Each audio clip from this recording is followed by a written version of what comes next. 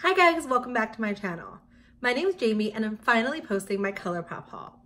I've been talking about doing a Colourpop haul for a while here on my channel and I finally made the purchase. I only bought about 7 or 8 items, which I think is pretty good considering how many products are on my wish list. But if you want to see the products that I purchased, just keep on watching. So the first 2 products that I purchased are Colourpop's blush and light sticks. Immediately when I saw Colourpop release this product, I knew I had to have it because I've been going through such a cream product phase. So I immediately went through all the colors they released and put my favorites on the wish list and the ones that I thought would work best for me. I got their light stick in the shade On the Glow, and I'll do a swatch so we can see what that looks like. So that's what the shade looks like there. It's a really icy champagne, but if I blend it out, it's not as icy, but I do think if you have a skin tone that's darker than mine, this might be a little bit too fair for you. So I'm wrong. These are called the On the Glow sticks, and the highlighter is actually called Star Bright. I got the blush stick in the shade Mini Me, and I'm so obsessed with this color. It looks a little something like this. It's just a beautiful, like peachy, not even peachy, I said that last time. It's a beautiful, just pink color, and I think it looks so natural and it's so flattering for the spring and summertime.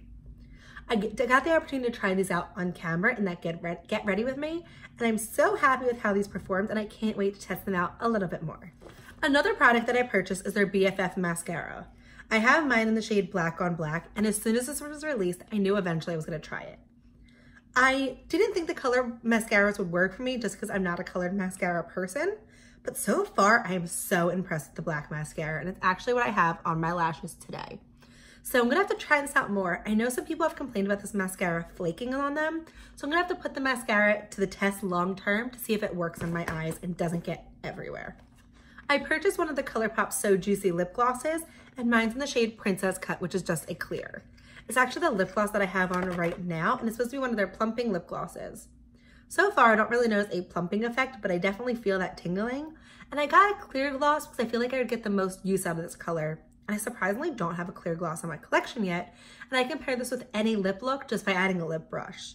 So I'm gonna put this to the test more, but I'm so excited to pair it over other fun lipstick colors. I got 3 of the Colourpop cream gel liners. I got the shade Punch, which is a bright punchy yellow. The shade Besto, which is like a purpley brown color. And lastly, I got the shade Teaspoon, which is that considered teal? It's more of like a green with slight blue undertones. So do swatches of all 3 of the colors. So there is Punch, which is that bright yellow. The shade Teaspoon, which is that really cool green color. And the shade Besto, which is this purpley brown.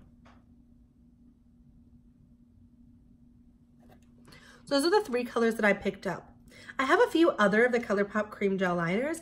I'm not sure if they reformulated these or just repackaged them, but I am excited about the packaging and how the colors throughout the entire pencil, I didn't think of the word, throughout the entire pencil, because otherwise if I put the old packaging like inverted, I was unable to tell what color this is.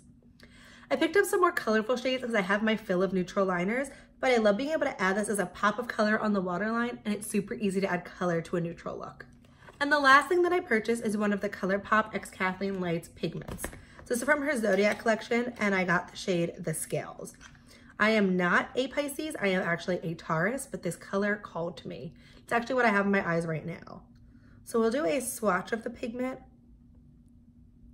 if I can get it out without making a mess everywhere.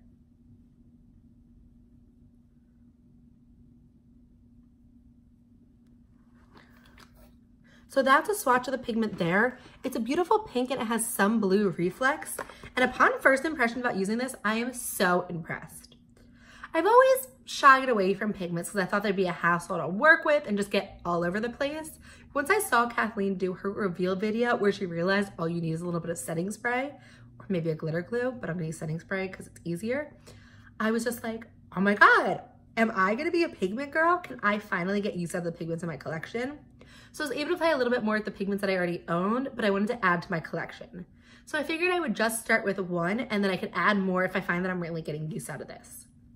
My one gripe with the product is that it doesn't come with a stopper. It comes with this plastic piece which guards the product, but then it's kind of left loose.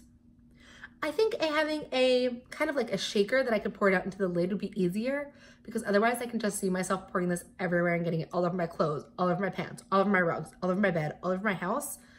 But other than that, I'm really pleased with this product, and it's only $5, and I think it's gonna give me a good test as to whether loose pigments are something I'm realistically gonna incorporate into my makeup routine. So those are all the products that I recently picked up from Colourpop. But with Colourpop releasing products every day virtually, there's definitely gonna be more Colourpop hauls on my channel because they're one of my favorite affordable brands. About 99% of the products that I try for them are hits, and I'm so excited to test out some of these new products and see if they work for me and incorporate into my makeup routine.